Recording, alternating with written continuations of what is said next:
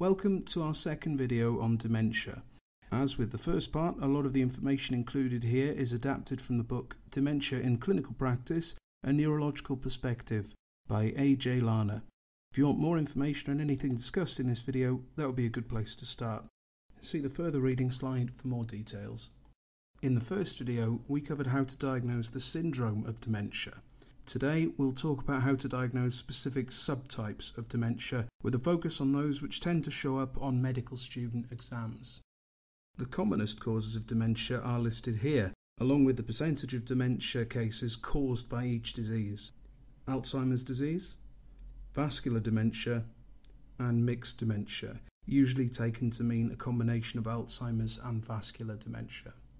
A much smaller proportion of patients have dementia with Lewy bodies or frontotemporal dementia, but we've mentioned them here because they are often discussed alongside these other main causes. There are many more subtypes of dementia out there, but only a few extra ones which are likely to show up on exams. We'll cover these briefly later on. And remember to exclude pseudodementias and delirium as outlined in the first video. We'll briefly go through a few of these causes of dementia. Let's start with Alzheimer's disease. Alzheimer's disease is a primary neurodegenerative disease and the commonest cause of dementia. We aren't really sure what initial triggers cause Alzheimer's disease to develop, but we do know that genetics are important. Around 15% of cases are thought to be familial. There are two categories of familial Alzheimer's disease: autosomal dominant early onset disease. This is associated with mutations in the genes APP, PSEN1 and PSEN2. All of these genes are linked to beta amyloid. Polygenic later onset disease. The gene APOE4 has the most significant genetic association with later onset disease.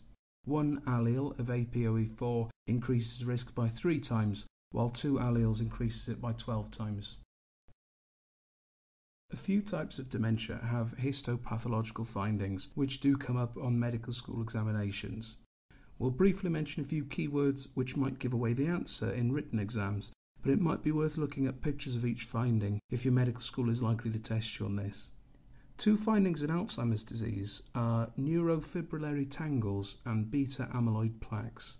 Neurofibrillary tangles are intracellular accumulations of abnormally folded tau proteins. These tau proteins contribute to the function of microtubules under normal circumstances and are implicated in a few types of dementia. Beta amyloid plaques are also collections of misfolded proteins. These develop outside cells. Key risk factors for Alzheimer's disease are age and family history. Most patients are over 65 when diagnosed, and risk increases with age. A first-degree relative with Alzheimer's disease increases risk even when APOE inheritance is factored out.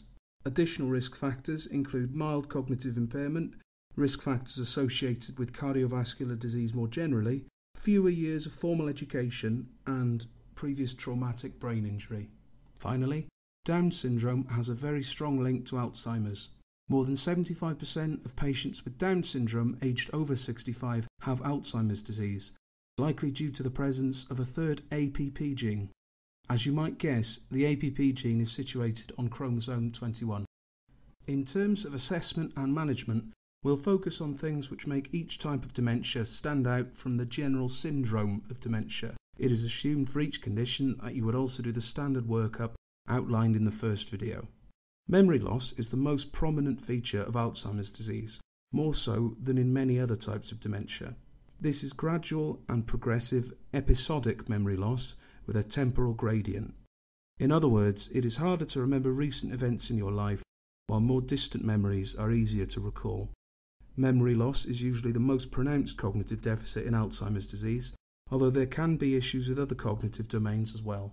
Some patients develop hallucinations, but remember that hallucinations are more typically associated with Lewy body dementia. There are no specific signs for Alzheimer's disease on examination. A normal neurological examination helps to exclude other causes of dementia. NICE guidelines support the use of neuroimaging for Alzheimer's disease. Generally, MRI should be performed to rule out alternative causes of dementia and to identify any existing cerebrovascular disease. CT is an acceptable alternative for this purpose. Look for cortical atrophy on CT or MRI. This can be seen through changes such as enlargement of the sulci. Cortical atrophy is often present in Alzheimer's disease, but older people without dementia can appear to have these changes on imaging also. On MRI, look for focal atrophy of the medial temporal lobe. This is more specific and can differentiate Alzheimer's disease from dementia with Lewy bodies or vascular dementia. Again, we can't include pictures because of copyright, but there's a table with links later in this video. There are some options for pharmacological management of Alzheimer's disease. They can offer some temporary improvement with cognitive and behavioural symptoms, but they do not halt the progression of the disease. Patients with mild to moderate Alzheimer's disease can be prescribed cholinesterase inhibitors. Donepezil, rivastigmine and galantamine fall into this class. They work by inhibiting the enzyme acetylcholinesterase, thereby increasing available levels of the neurotransmitter acetylcholine. NICE recommends starting with donepezil because of cost. Patients with severe Alzheimer's disease can be prescribed memantine, which is an NMDA receptor antagonist. This prevents stimulation of NMDA receptors by excess levels of the neurotransmitter glutamate. Glutamate release is increased in Alzheimer's disease. If patients with mild to moderate Alzheimer's can't cope with the side effects of cholinesterase inhibitors, usually because of GI symptoms, then they can be switched to memantine. Vascular dementia is an umbrella term for dementia which develops secondary to cerebrovascular disease. The classical model of vascular dementia can also be called multi-infarct dementia. Patients develop cognitive impairment after a stroke, which gets worse with each future infarct. This causes a stepwise pattern of decline where disease progression is stable between events. Patients may also have microvascular disease affecting the subcortical white matter. Vascular dementia due to microvascular disease is actually more common than multi-infarct dementia. Sometimes vascular dementia overlaps with Alzheimer's disease. This is called mixed dementia. Histopathology of vascular dementia probably won't be examined, so we'll skip this. Most risk factors for vascular dementia are essentially the same as the risk factors for cardiovascular disease. Past hemorrhagic and ischemic strokes both increase the risk of vascular dementia. This risk increases further with each successive cerebrovascular event. Risk factors for stroke are also relevant, such as atrial fibrillation and carotid artery stenosis.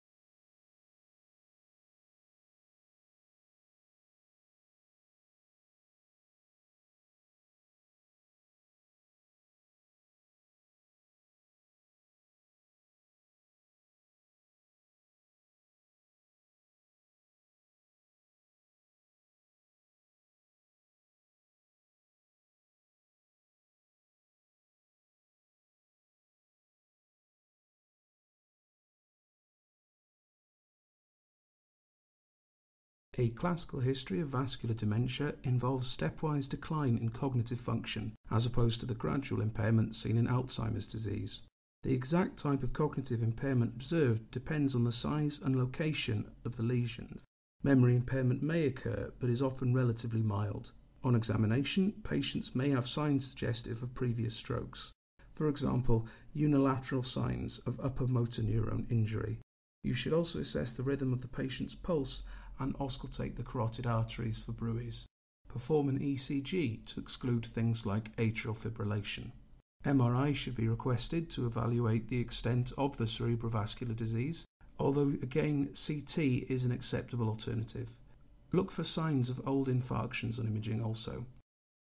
Management of vascular dementia is limited to controlling the risk factors which are likely to contribute to progression of the disease. Dementia with Lewy bodies is a neurodegenerative condition which is somewhat related to Parkinson's disease. However, Lewy body dementia is a distinct entity from Parkinson's disease dementia, and the two conditions are managed differently. Both Lewy body dementia and Parkinson's disease are caused by the deposition of these things called Lewy bodies in the brain. In Lewy body dementia, Lewy bodies are deposited in the cerebral cortex. In Parkinson's disease, however, Lewy bodies are concentrated in the substantia nigra region of the midbrain. Lewy bodies are intracellular aggregations of abnormal proteins, specifically alpha-synuclein and ubiquitin. As with Alzheimer's disease and vascular dementia, Lewy body dementia is more common over the age of 65. Not much is known about additional risk factors, and patients often have no family history of the condition. Dementia with Lewy bodies classically involves impairment of attention and alertness, which fluctuates throughout the day. Most patients will experience visual hallucinations, typically seeing people or animals. These may be associated with delusions. Memory can be affected, but this is usually mild compared with Alzheimer's disease. The progression of Lewy body dementia is also faster than that of Alzheimer's. REM sleep behavior disorder is also associated with both Parkinson's disease and Lewy body dementia. This condition essentially involves patients acting out motor actions of dreams during sleep, because they do not have the normal motor inhibition we associate with dreaming in REM sleep. On examination, there are often signs of Parkinsonism at the time of diagnosis. The working diagnosis of Parkinson's disease versus Lewy body dementia depends on the timing of motor versus cognitive symptoms. If cognitive symptoms develop before or concurrently with motor signs, then the patient is likely to have dementia with Lewy bodies. If motor changes were present long before the onset of cognitive impairment, then the diagnosis may be Parkinson's disease dementia. NICE guidelines support the use of SPECT scans in Lewy body dementia if the diagnosis is unclear. Patients with Lewy body dementia should generally not be prescribed antipsychotics because they are at an increased risk of developing side effects, including neuroleptic malignant syndrome and the worsening of their symptoms. Cholinesterase inhibitors can be used, but only for non-cognitive symptoms. Dementia has a wide differential diagnosis, and especially so with younger onset dementia. We don't have time to go into more conditions in detail, but here are a few to be aware of. Frontotemporal dementia, also known as Pick's disease. This develops when tau protein aggregates, known as Pick bodies, are deposited in the frontal and temporal lobes. It is usually diagnosed between 45 and 65 years of age. The most common form involves prominent frontal lobe issues. Patients become disinhibited and so are unable to filter behaviours which are not appropriate for a particular setting. Progressive supranuclear palsy, or PSP, is another such tauopathy. It is also a Parkinson plus syndrome. This means that it is a neurodegenerative disease with features of Parkinsonism, but it is distinct from idiopathic Parkinson's disease. For example, the features of Parkinsonism may not match the pattern of idiopathic Parkinson's disease. Also, there is typically a poor response to the usual medications for Parkinson's. Classically, PSP presents with postural instability, which causes the patient to fall backwards. Patients often develop a staring or startled expression, and vertical gaze palsy is common. Dementia can emerge later in the course of this disease. Wernicke's encephalopathy is caused by thiamine deficiency, typically in the context of chronic alcoholism or poor nutritional intake. Classically, this presents with a triad of confusion, ataxia, and ophthalmoplegia. If Wernicke's encephalopathy is not treated quickly or aggressively enough with IV thiamine, Korsakoff syndrome can emerge. Korsakoff syndrome is associated with damage to the mammillary bodies and involves severe anterograde amnesia. In other words, the patient can no longer lay down new memories. Confabulation is also commonly observed, whereby patients will unknowingly work around memory lapses by filling in the blanks, possibly with details from intact legitimate memories. Normal pressure hydrocephalus. The name can be a bit misleading. Essentially, there is hydrocephalus, meaning enlarged ventricles secondary to impaired drainage of CSF. However, CSF pressure is within the normal range when measured on lumbar puncture. Although the pressure is normal, it is sufficient to cause damage to the surrounding tissue. The condition classically presents with progressive decline and the triad of abnormal gait, urinary incontinence, and dementia. This is a potentially reversible cause of dementia if treated early, and patients should be referred for workup or shunt surgery. CJD is a prion disease which typically causes rapidly progressing dementia. Most cases are sporadic CJD, meaning patients have no known risk factors for developing the condition. A small minority are hereditary CJD, which is caused by genetics. Acquired CJD is extremely rare, but has been associated with contaminated medical instruments or exposure to infected tissue. In addition to severe cognitive dysfunction, CJD patients often develop myoclonic jerks and report sensory symptoms. Huntington's disease is inherited in an autosomal dominant pattern. Family history will probably be emphasized if it comes up in exams. The disease occurs when a certain number of trinucleotide repeats occur in a patient's Huntington gene. Onset is typically between 30 and 50 years of age. Classically, the disease presents with choreiform movements, psychiatric symptoms, and dementia. Motor symptoms and dementia may be later features of the disease. Thanks for watching. We hope this was useful. Please contact me, Alex Wojtowicz, at alexwojtowicz@doctors.org.uk if you have any questions or comments related to this learning resource. Let me know if there's anything you'd like covered in more detail in a future video, and maybe we'll record another one when we can. If you want to see examples of the histopathological findings discussed in this video, pictures and in-depth descriptions can be found at this link. Many thanks again to Dr. A.J. Lana for supplying me with a copy of his book and allowing me to adapt so much of this talk from his work. Any mistakes in adapting the material are my own. Thanks also to Dr. Owen Pickrell for supervising this project.